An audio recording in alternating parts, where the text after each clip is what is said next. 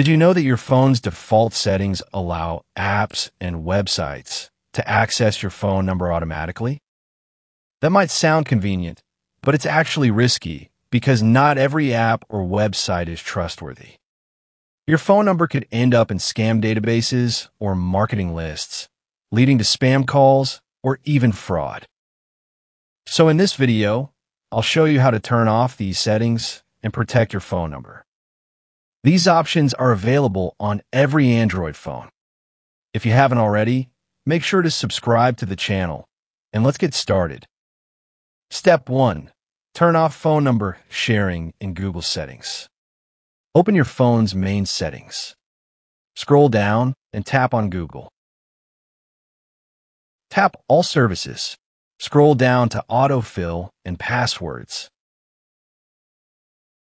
Select Phone Number Sharing. This feature lets Google share your phone number with third-party apps when requested. Since not all apps are safe, it's best to turn off the switch next to Phone Number Sharing. Step 2. Disable phone number autofill in Chrome. Open the Google Chrome browser. Tap the three dots in the upper right corner. Select Settings. Then tap Addresses and More. Turn off Save and Fill Addresses. This feature can automatically fill in your phone number on websites, which might expose your info. Turning it off keeps your data private. Step 3. Review app permissions for contacts and call logs. Go back to your main settings. Use the search bar and type Permission Manager.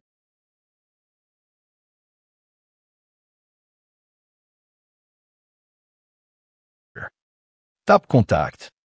Here you'll see which apps have access to your contacts, meaning your phone number and your friends' numbers too. Remove access from apps that don't need it. For example, does your Photos app really need contact access? Probably not. Tap the app and select Don't Allow. If you block an app that actually needs the permission, don't worry, it'll ask for it again when required.